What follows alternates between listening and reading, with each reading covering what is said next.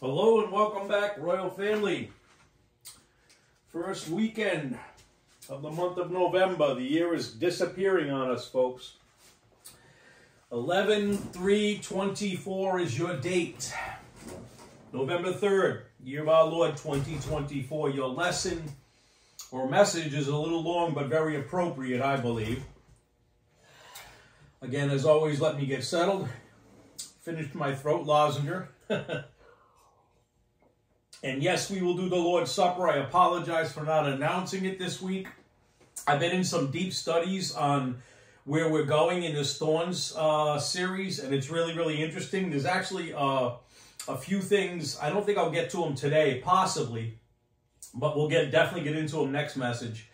That I don't know a lot of pastors, for me, for what I know, my lineage, that have dug any deeper into it that I'm going to dig. And I'm going to go into another level of something that I've heard before, but never really had it open fully up. And I've really been looking at the original language and the scriptures. Very, very interesting. It's interesting times we're living in, amen? Interesting times we're living in. What happened September 27th? A couple of things happened. I already told you our government approved of a directive that the military can be on the streets, our full-time military can be on the streets, poised against its citizens. And also the Star of Jacob, first time in 3,000 years, that popped off in the sky. The Hebrew New Year began in October. A lot of things happened in the last couple of months. Obviously, here in America, we're in a voting season for a president, and I don't think, as I've said before, anything will be resolved for a good 60 to 90 days. So, buckle up, my personal opinion. Anyway, 2 Thessalonians message number 141, 141, 2 Thessalonians message 141. Awaken and turn back to God before the thorns of discipline entangle you. I find this a very interesting series. I've taught on thorns, I think, one time before, but I'm going in another level deeper into the Doctrine of Thorns. So today's title, Awaken and turn back to God before the thorns of discipline entangle you. That is your title, 11/3/24. Your date, your message number is 141. 2 Thessalonians lesson or message 141. We will do the Lord's Supper at the end of the message. Again, I apologize. I didn't announce it this week. I've been very deep in study, and I went to vote early with my wife as well, so we had a lot going on. That was interesting. I actually had to fill out a second form because for some reason or other, my stuff got spit back out of the machine a couple of times. And they had to rip up my vote in front of me and put it into an envelope and give me new forms to fill out. And I found out from somebody that worked there at the early voting poll in my area, that was happening regularly. So it happened to me. It didn't happen to my wife. Very interesting. Anyhow, let us get ready to jump into it. Lord's Supper at the end. Please be prepared. You can open up in the Old Testament, Isaiah 34, where we left off. Old Testament, Isaiah chapter 34 of Isaiah, where we left off. We got plenty to pray for. Obviously, here in America, we have a major election coming up in a couple of days, and I think it's going to be a time of great intensity and confusion, but we know God is in control, amen? So we trust and rely on God. This is a great time for you to learn to apply faith rest and apply certain doctrines, maybe a time to even evangelize if things get funky like I think they're going to. So having said that, let's jump into it. Most important thing we do, in the Word filled by God the Holy Spirit, because in the beginning was the Word, and the Word was with God, and the Word was God. And the Word became flesh and dwelt among us, and we saw His glory. Glory is the only begotten from the Father, full of grace and truth. And like newborn babes, long for that pure milk of the Word, so that by it you may grow in respect to your salvation. In order to grow up, folks, we have to be in the Word, Bible doctrine, the mind of Christ, regularly, habitually, and filled by God the Holy Spirit, walking in our Christ-like nature. 1 John 1:8, 9, and 10 explains this. Believer, 1 John 1:8, if we say we have no sin, we are deceiving ourselves. The truth is not in us. 1 John 1:9, if we confess our sins, he is faithful and righteous to forgive us our sins, cleansing us from all unrighteousness. 1 John 1:10, believer, if we say we have not sinned, we make him a liar. His word is not in us. Take a moment of silent prayer. Name and cite any known sins. Get rid of the distractions. Focus on the mind of Christ. We will pray for this lost and dying world and send a special prayer for everyone across America that they make the right decisions in the next couple of days. Every head is bowed. Every eye is closed.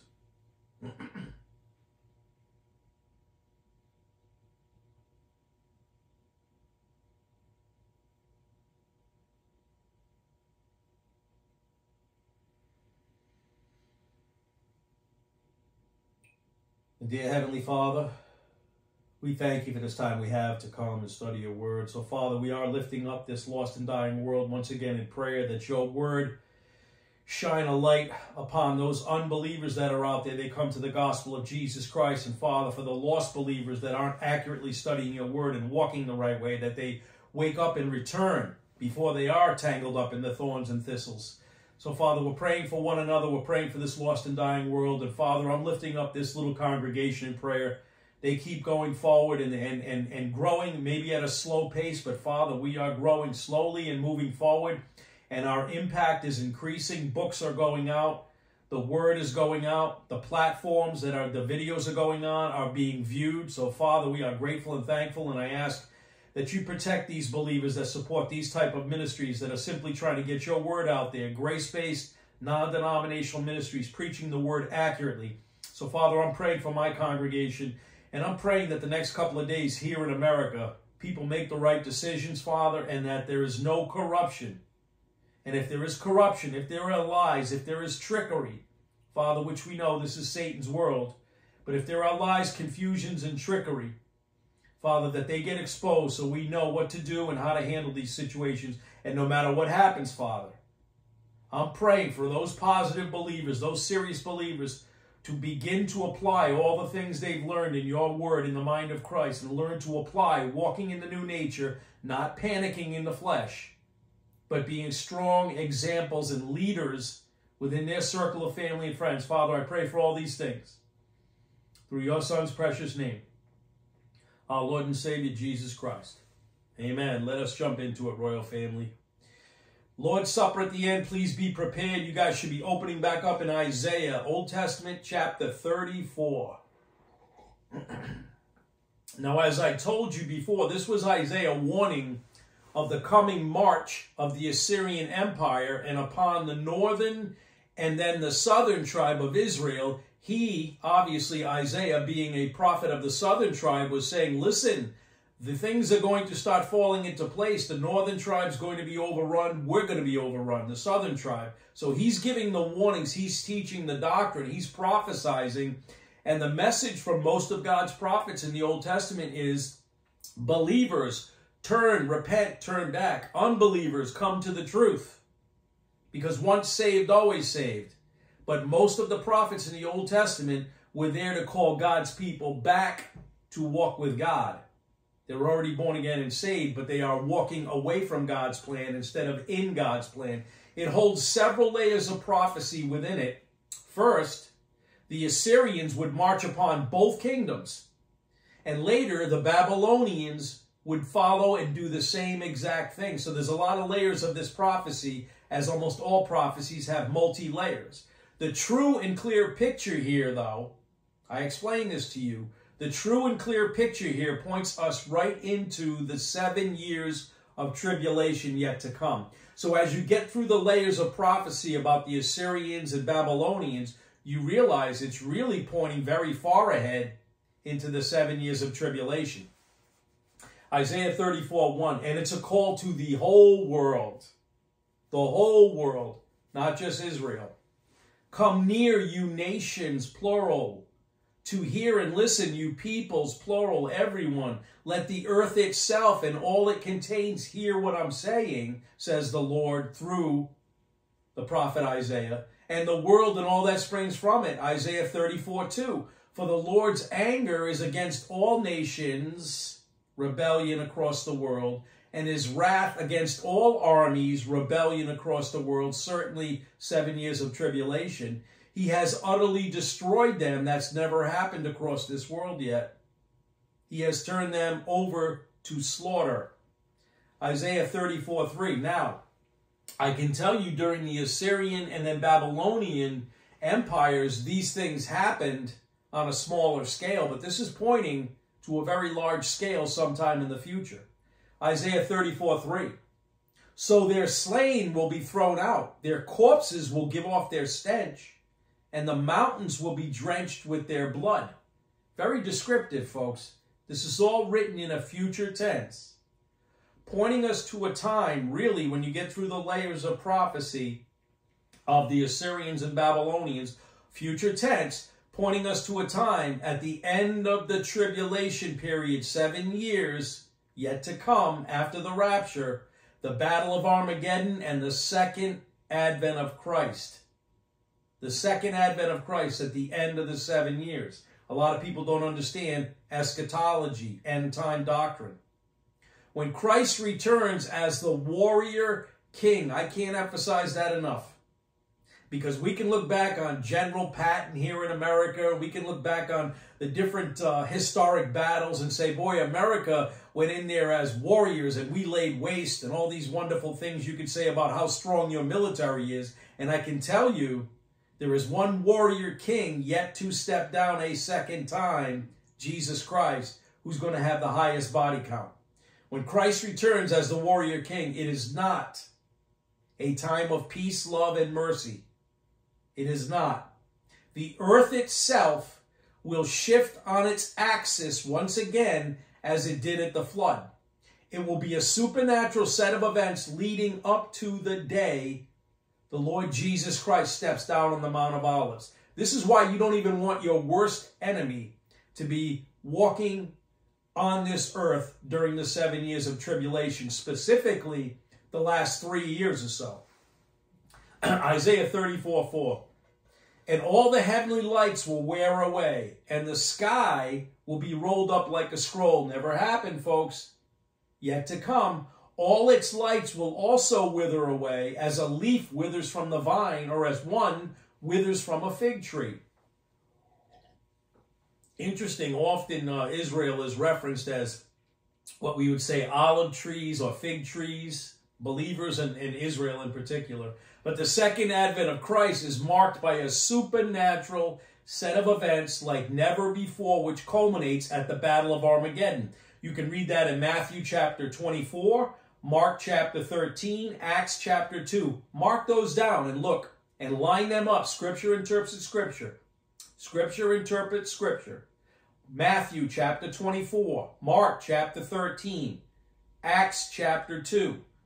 All of those will point to exactly what this is all about. It has never happened. So for those so-called prophets and teachers online saying, we're entering a tribulation right now, it's not the one you're thinking.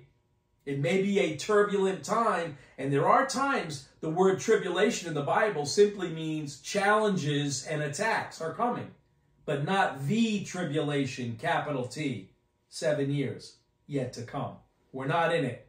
The second advent of Christ is marked by all supernatural events like never before seen, culminated at the Battle of Armageddon. Again, Matthew 24, Mark 13, Acts chapter 2. The 3 years leading up to this battle will be hell on earth. Best description I can give you. I don't teach to children. The 3 years leading up to this battle will be hell on earth. It will not be pleasant. You won't wish it on your worst enemy if you're a true Christian. Trust me. Isaiah 34:5. For my sword has drunk its fill in the heaven. In other words, it's filled, it's ready to go.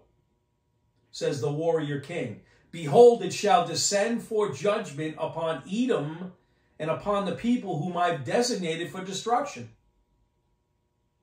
Pleasant words from our Lord, really, when it comes down to it. My sword is full of righteousness, the righteousness of heaven. God's justice is going to be unveiled. My sword is full of righteousness, the righteousness of heaven. That's what it means. It will be used to begin the judgment upon the enemies of the cross. seeds of Satan and unbelievers. Notice what I'm saying. The sword of heaven, full of righteousness, is already ready. It's going to be sitting on ready. It will be used to begin the judgment upon enemies of the cross, seeds of Satan and unbelievers. The completion will be at the end of the 1,000-year reign of Christ on earth at the great white throne judgment. But the harsh part of the judgment starts at the end of the 7-year tribulation. You'll see it. But I can tell you it will end at the 1,000-year reign of Christ on earth at the great white throne judgment. And that will be for all the seeds of Satan and the unbelievers.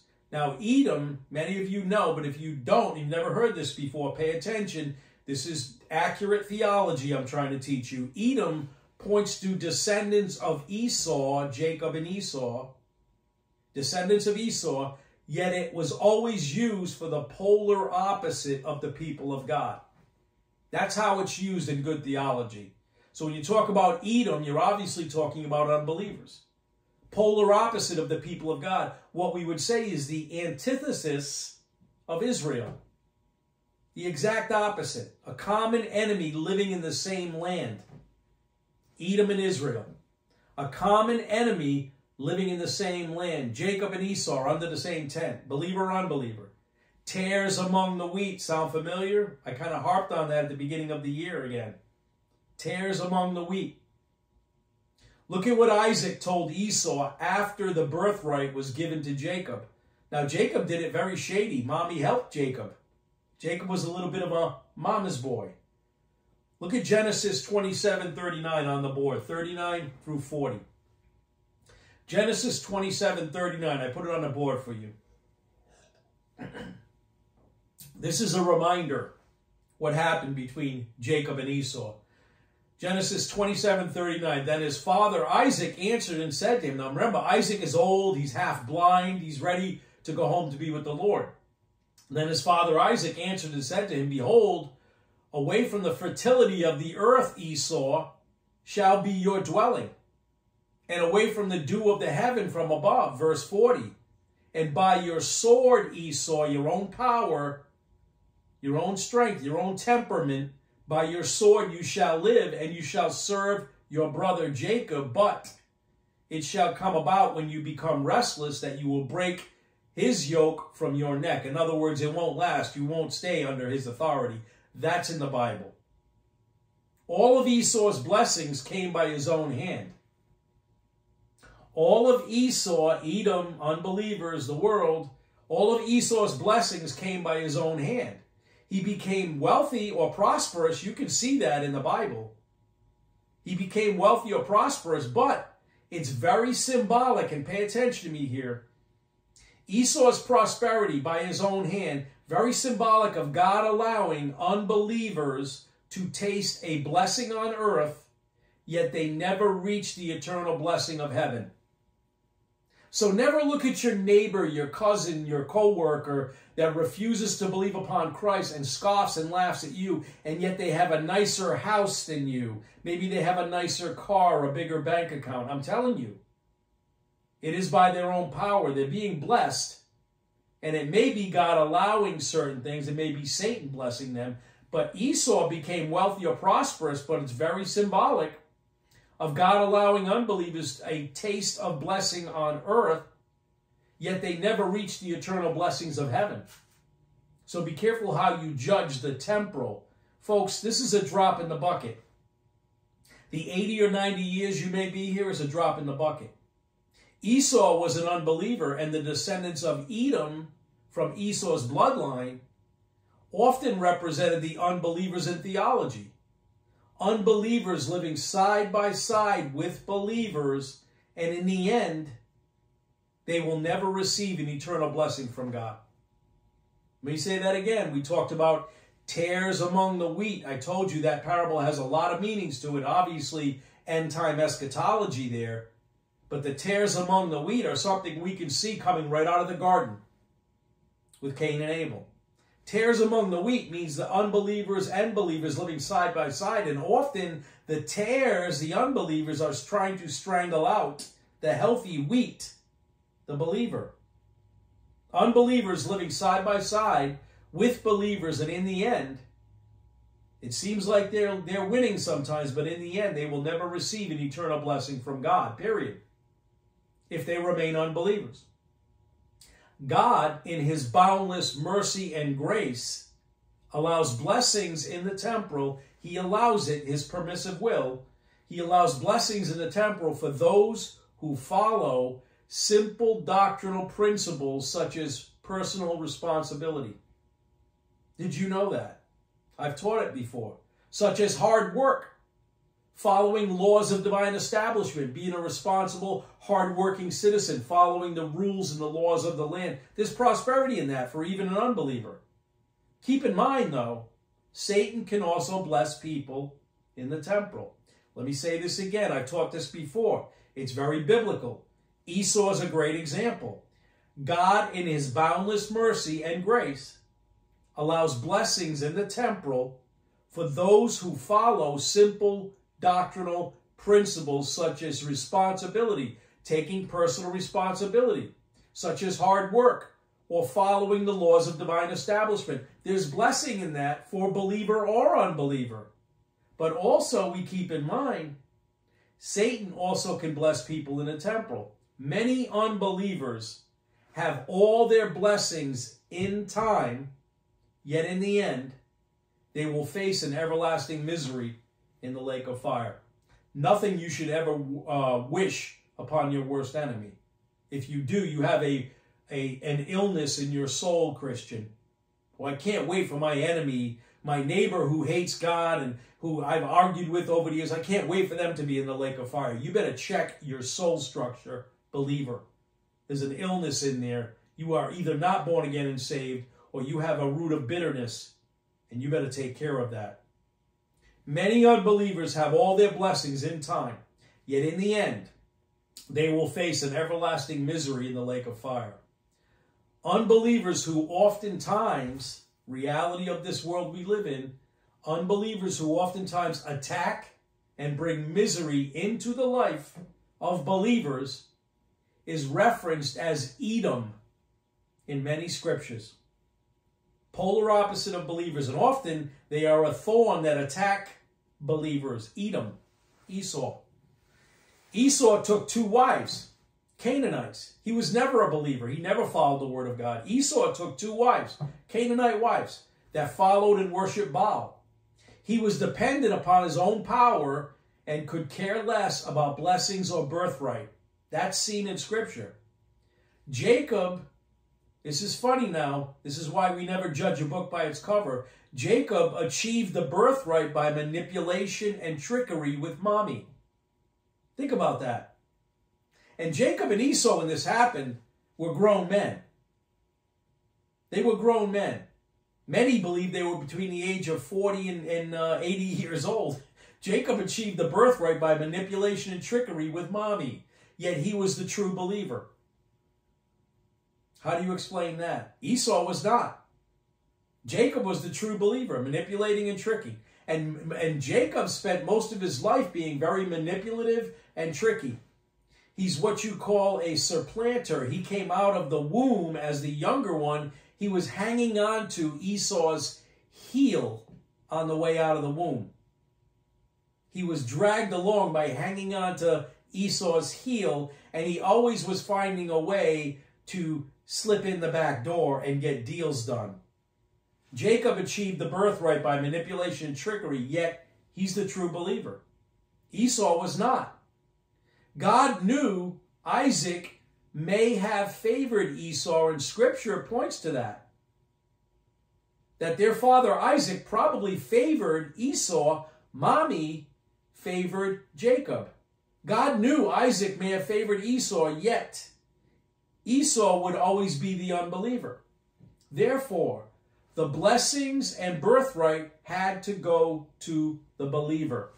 It didn't matter that protocol meant the older son, even if he was born a second before. They were considered twins, but yet they had different complexions and different things about them that were different. Obviously, Esau was the hairier of the two, because Jacob had to put on goat skins to fool his dad, who was half blind, really pretty much full blind, and had to feel who the son was he was blessing. So therefore, the blessings and birthright had to go to the believer. So be careful how you judge the plan of God or judge another believer. It's a great life lesson, folks, about people we think are good or going to heaven, what we think, when in the end we find out differently. How many times have you judged somebody or a situation and a year goes by, 9 months or 5 years go by, and you look back and go, wow, I was wrong about that. It's a good life lesson here about people we think are good or they're going to heaven, when in the end we find out differently. A lesson on never judging a book by its cover. God's ways and man's ways, two different ways. God's thoughts and man's thoughts, two different thoughts. Esau did not care about the blessings or birthright. If you know the story, it's not our lesson today.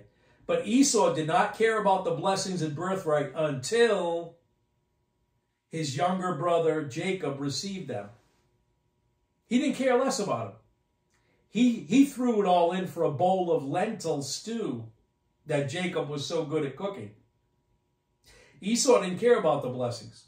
Didn't care about birthrights until his younger brother Jacob received them. Pettiness, jealousy. Then his true nature of bitterness and jealousy and pettiness erupted. Then he really hated his brother.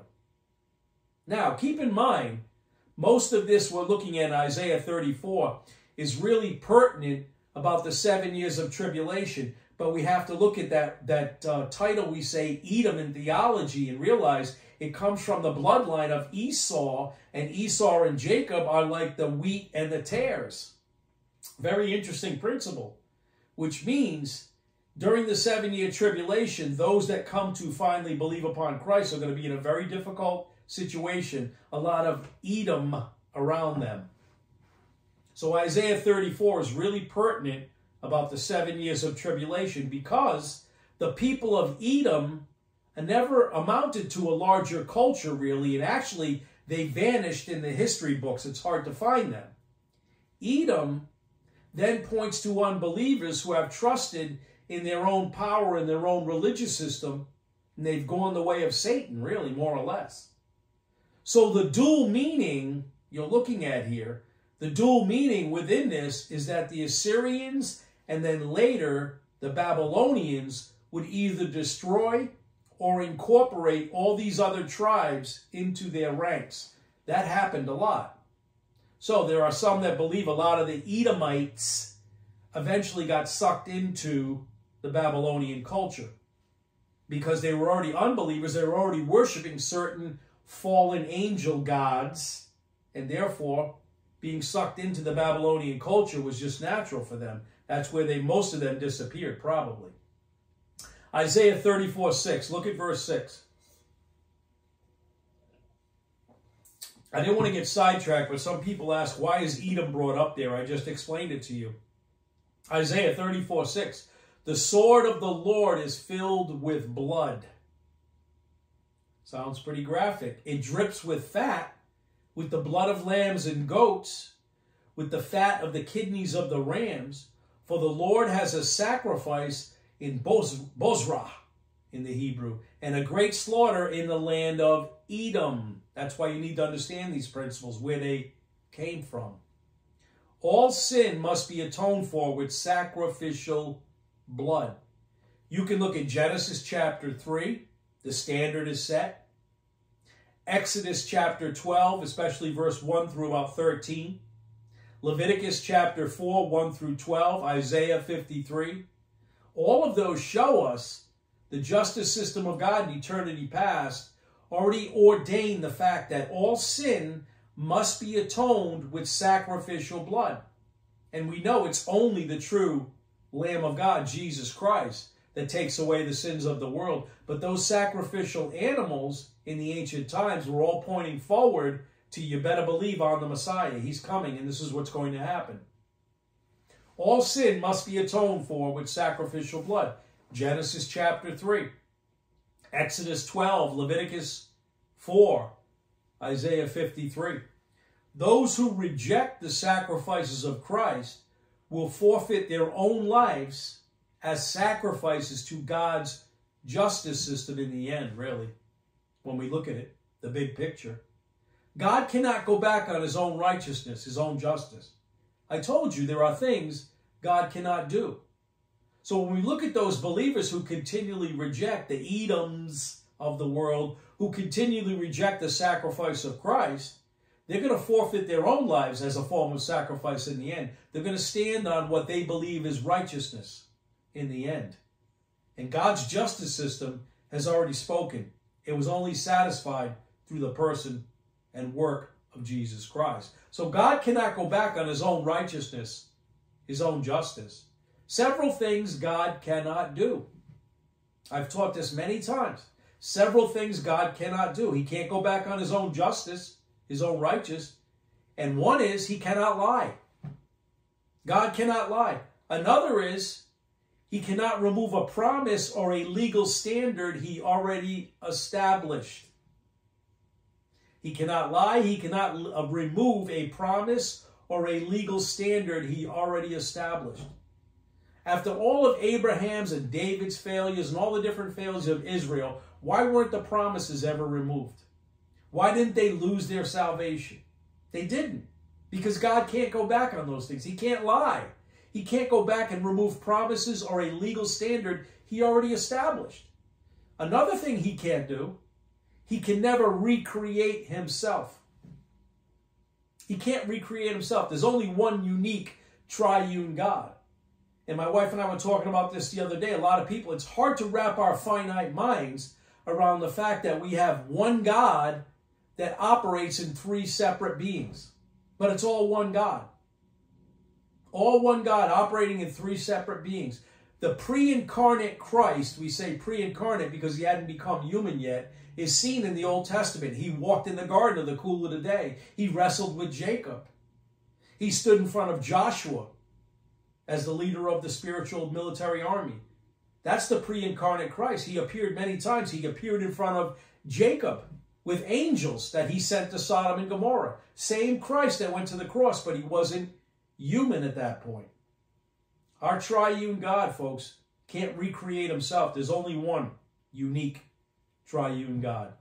Born-again believers can never come under judgment at the final great white throne judgment. I tell you, the Bema Seat judgment of Christ is different than the great white throne judgment. The Bema Seat judgment of Christ is for church-age believers after the rapture.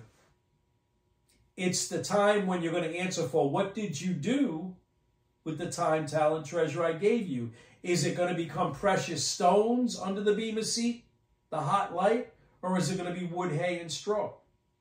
But the great white throne judgment, you're removed from that, believer.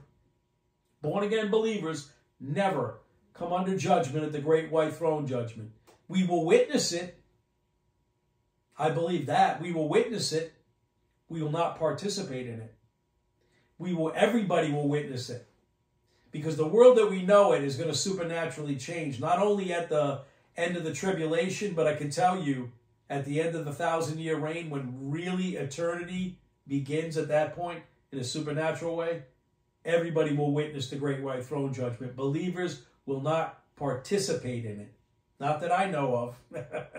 Not what Scripture teach me. So the sword we're looking at here in Isaiah 34, the sword in the hand of God, Jesus Christ, is reference to his divine justice system. The word of God, Jesus Christ, is a sword of justice as well. Think about that. That's used in Scripture as well. The word of God, Jesus Christ. Who's the word? The word became flesh. The word was in the beginning.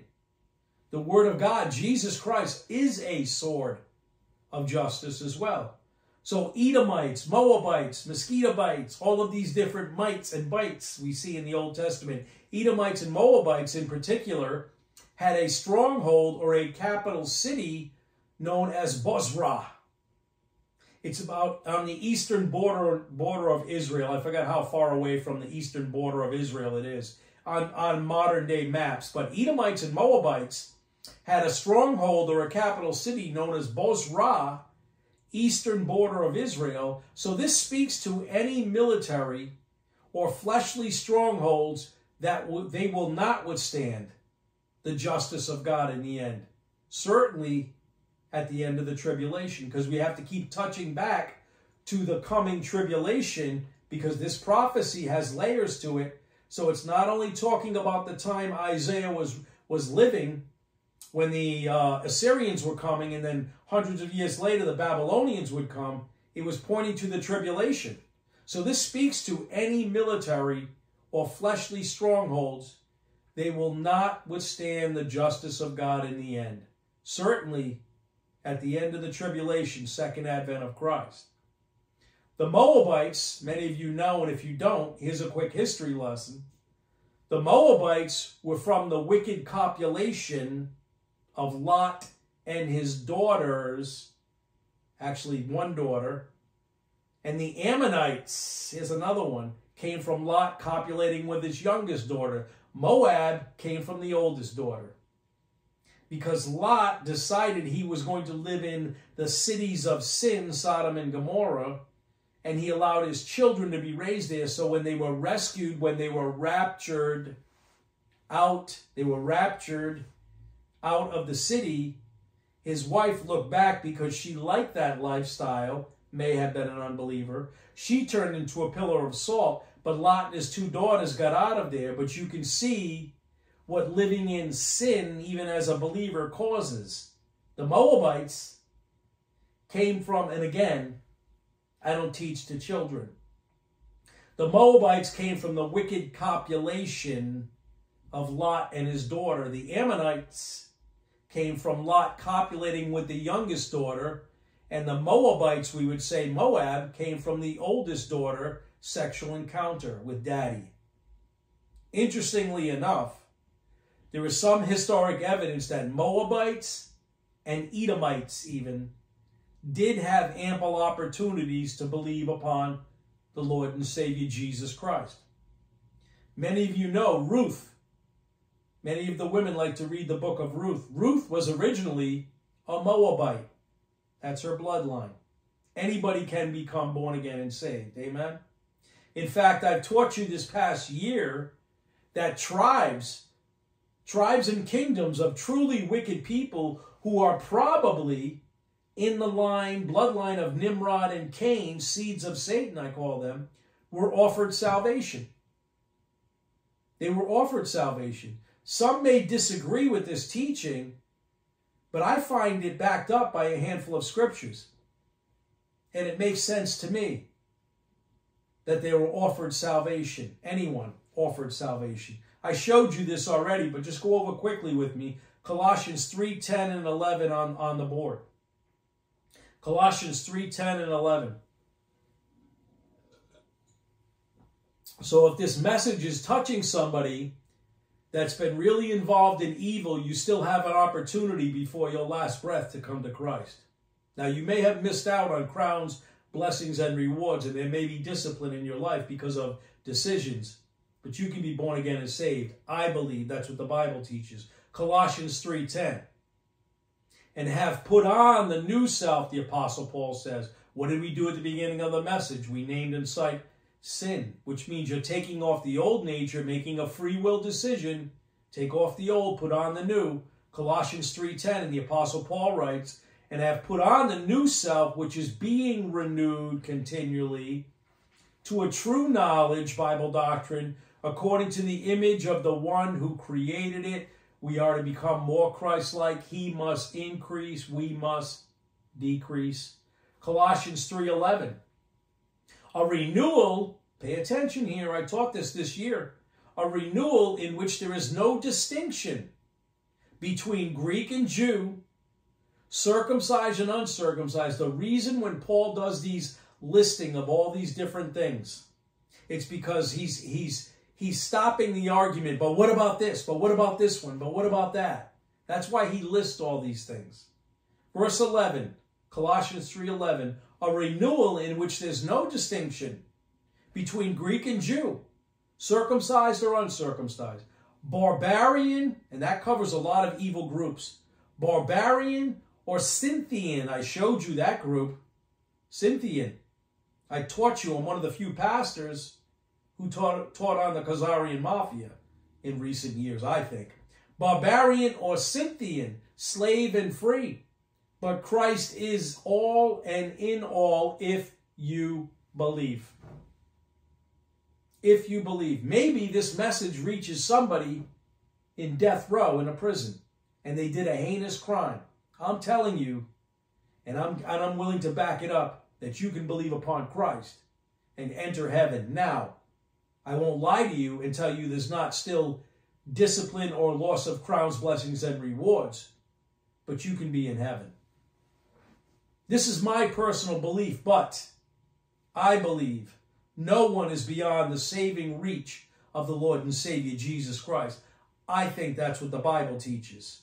And I hear a lot of amens out there, and the men in my lineage would teach the same thing. No one is beyond the saving reach of the Lord and Savior Jesus Christ. I think those who take the mark of the beast now, if we talk about this, different dispensation, different time, because the 7-year tribulation is really not a dispensation. It's a time in history owed. So I think, from what I can tell, the church age we're in, no one is beyond the saving reach of the Lord Jesus Christ. In fact, in the Old Testament, no one would be beyond the saving reach of the Lord Jesus Christ, especially after the flood. So I think those who take the mark of the beast now in the 7 years of tribulation, they will be beyond reach. Scripture is pretty definitive about that. Once the 7-year tribulation hits, if they take the mark of the beast, they're beyond reach. But no one after the flood and before the rapture is beyond salvation.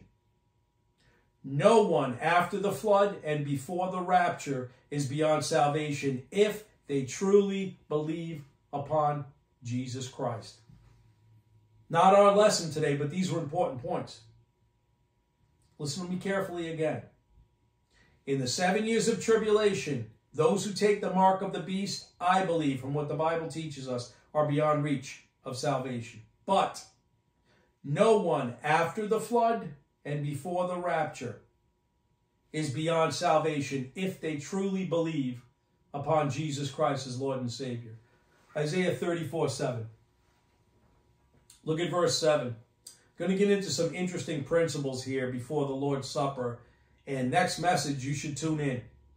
If there's some principles here we're going to look at that have never really been dug up that I know of in recent years. Let's put it that way. And by that, I mean in a long time. Isaiah 34:7.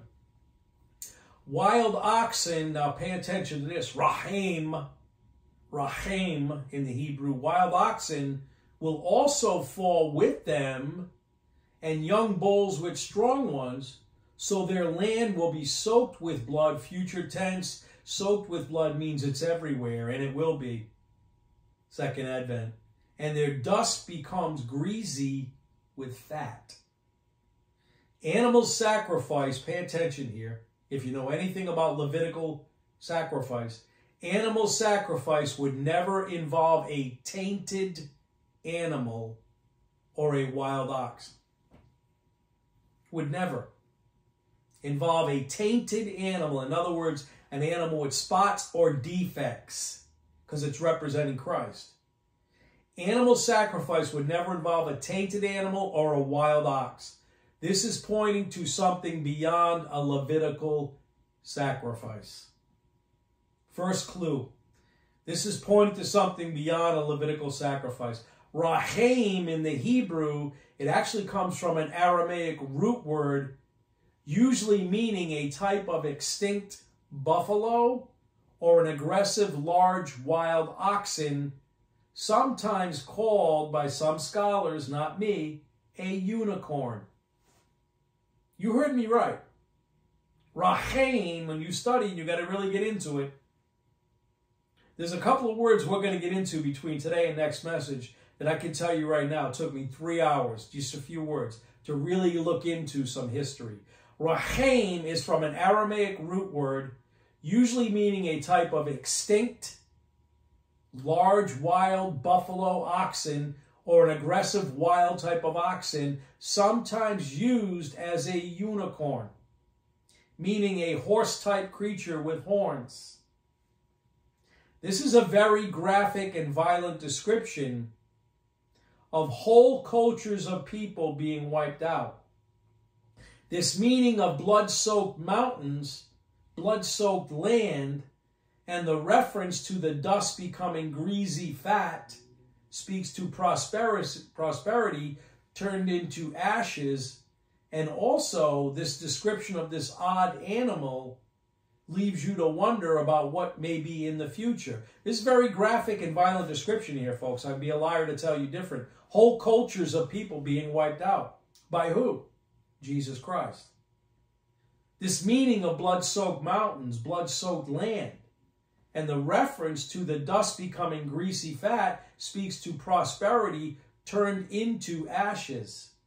This means that at that historic point in the future, no amount of wealth, human power or strength, or any oddity that is created, leave your own imagination.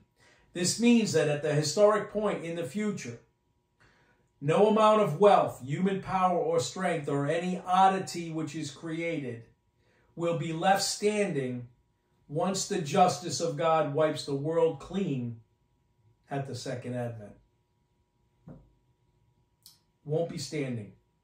It's very clear when the Lord Jesus Christ returns at the Battle of Armageddon, it is first and foremost as the most fierce warrior known to mankind. Nothing will withstand. Nothing man can create, or Satan and man together can create, will stand. So, I'm not going to get into a lot of details, but there are people believe in things called, what they call trail cams, where you see things that are called skinwalkers or Bigfoot or aliens or creatures. I will tell you from my personal studies, demonic creatures, Nephilim, from before the flood, disembodied demons they're called, can go into a lot of things and they can copulate and make a lot of things Satan wants to create. So there may be some things out there that people have seen that we shouldn't laugh at and say, well, that was just their imagination. But I can tell you, they won't stand the time when Jesus Christ returns with a sword. They will not stand.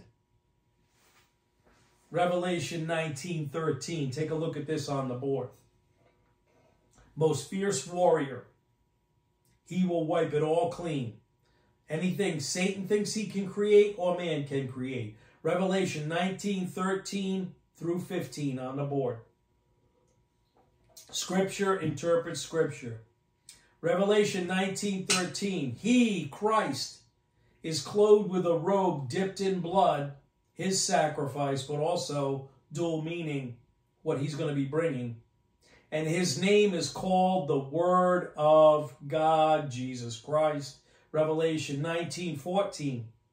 And the armies which are in heaven, winter believers, with angels, that's us. And the armies which are in heaven, clothed in fine linen, white and clean, were following him on white horses. There are hints that there are animals in heaven. We're following him on white horses. Revelation 19:15. From his mouth comes a sharp sword, Jesus Christ, so that with it he may strike down the nations, plural. The whole world will feel this. All those who receive the mark, all the unbelievers, all the satanic, demonic beings will feel a strike, and he will rule them with a rod of iron, and he treads the winepress of the fierce wrath of God. What happens to grapes in a winepress? They're smashed and they pop, and their juices and fat and blood go everywhere. Sound familiar? Isaiah 34. The fierce wrath of God the Almighty. That aligns with Scripture right there. That's what I'm talking about. That's what Isaiah is talking about, even though he didn't realize the depth of the prophecy he was talking about. Isaiah 34:8. Look at Isaiah 34:8. We're going to have to wrap it up here soon and do the Lord's Supper. There's a lot of good stuff here, folks. Took me hours to dig through. Isaiah 34:8. For the Lord has a day of vengeance. In other words, it's coming. A year of retribution for the cause of Zion. Meaning what? This has to do with Israel, obviously. But the last year, I'm telling you, of the 7 years of tribulation will see horrific destruction. That's what I believe, and there are some other scholars from many, many years ago. Some of the stuff I studied was written well over 100 years ago. The last year of the 7 years of tribulation will see a horrific destruction on earth. That's what I believe this points to. Folks, and I've taught this before, and it's in the Bible. There will be ecological disasters, meaning across the earth. There will be ecological, however you want to pronounce it, ecological disasters before Jesus Christ returns at the end of the Great Tribulation. 1/3 of the earth's vegetation, 1/3 of the oceans, and 1/3 of fresh waters will be destroyed and unusable. So says the Word of God, not Pastor Rick. Revelations chapters 8 through 16 cover this in great detail. I'm going to say that again, and you guys can get ready to start preparing for the Lord's Supper. We're going to get ready to wrap this up today. I thought I was going to get further, but there's too much good stuff here, folks, for us to rush. There will be, and I believe it really points to the last year of the 3.5-year mark of the tribulation. There will be ecological disasters. This all has to do with the bowl judgments and all the judgments written about in Revelation. There'll be ecological disasters before Jesus Christ returns at the end of the Great Tribulation. 1/3 of the earth's vegetation, 1/3 of the oceans, 1/3 of the fresh waters will be destroyed and unusable. Revelation chapters 8 through 16. So anybody telling you you're in the tribulation now, then definitely they're telling you, I guess, that you're in the early stages. But even that doesn't align. Because the early stages of the tribulation are the rise of the Antichrist. Just some food for thought. And the rebuilding of the Temple of Jerusalem. A lot of things. Peace deals, all kinds of things. So Revelation chapter 8 through 16 covers all of this in great detail, what I'm showing you. The destruction during, and especially during, I think it's the last year of the tribulation. So the ignition point of real chaos and destruction will happen at the 3.5-year mark of the tribulation, when Satan appears in physical form, trying to be God, and the abomination of desolation stands in the temple. Many of you know your Bible. 3.5-year mark, the ignition point of all the real chaos and destruction, and the judgments cracking open in the heavens, will happen at the 3.5-year mark of the tribulation, when Satan appears in physical form, and the abomination of desolation stands in the temple. Many of you know your Bible, realize this. And I tell you, it is coming, but it is not here yet. So be careful about people telling you that they know we are in dead center in the tribulation.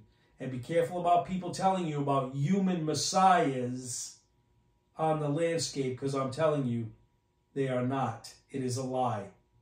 There is a rapture of the church, there is a 7-year period, and there are definitely markings that are easy to look at and say, we're not there yet. We are supposed to grow up and have the spiritual discernment to align biblical scripture and the Bible up with historical context and look on the landscape ahead of you and say, we're probably this place over here. But nobody knows exact times, nobody knows exact dates, and for that matter, nobody knows the exact persons that will come into power, because there's going to be a unholy trinity, and it will start with probably an antichrist or the false prophet right around the same time.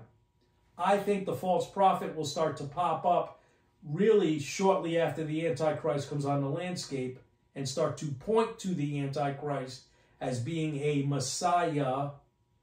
And then the 3.5-year mark, Satan will appear, abomination of desolation, as a God himself, what he's always wanted to be. So, having said that, we are going to prepare for the Lord's Supper.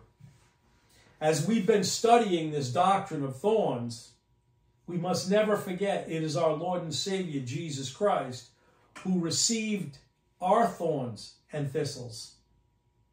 Our sins, our mistakes, and failures fell upon him. Thorns, royal family, points to the struggle of the cosmic system, which is opposed against the things of God. Everything in the cosmic system is really a typology of thorns and thistles we get tangled up in. And thorns points to the struggle of the cosmic system, which is opposed against the things of God. Thorns points to our sins and decisions from the flesh, the things we do that kick against the truth of God are the thorns we get stuck with, and the thistles we're tangled in. The thorns points to misery and discipline. We're seeing that in this series. Thorns speak to negative decisions toward God. You're seeing that in this series. Thorns are related to a curse and a pain. Yet our Lord Jesus Christ received the crown of thorns pressed and dug into his scalp. He received the punches and slaps and humiliation for us. It was his backside that received the skin-ripping lashes from the back of his shoulders down to the back of his thighs. It was his backside that received the skin-ripping lashes directed toward us. Jesus received the curse. The crown is symbolic. Jesus received the curse. He received the pain. He received the discipline we should have received. So if you never understood this before, never believed upon Christ, you are born in sin and therefore depraved. And you have to look to the cross, the person and work of Jesus Christ. And in your heart realize, I'm a sinner, I need a Savior. He is it. Because he received it all for us. Jesus received the curse. He received the pain and discipline we should have received. Our sins and curse fell upon him.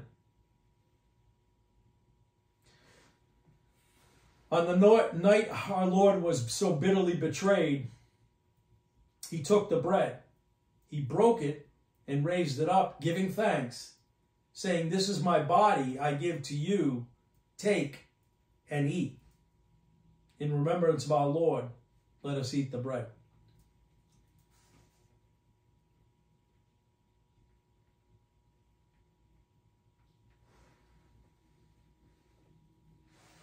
In the same manner, our Lord lifted the cup, giving thanks again, saying, "This is the cup of a new covenant in my blood. Each time you eat the bread and drink the cup, you bring me into remembrance until I return. Let us drink the cup." Let us pray. Dear Heavenly Father, we thank you for this time we have to come and study your word and partake of the Lord's Supper. And Father, we're praying for this lost and dying world, and we're keeping America in our prayers during this confusing and volatile time heading into a presidential election that seems to be so thick with deception, Father. So we're praying for the right guidance, and we're praying to be strong enough to handle these things. And we're just grateful for all you have done for us. And it's through your Son's precious name, our Lord and Savior, we pray. Amen.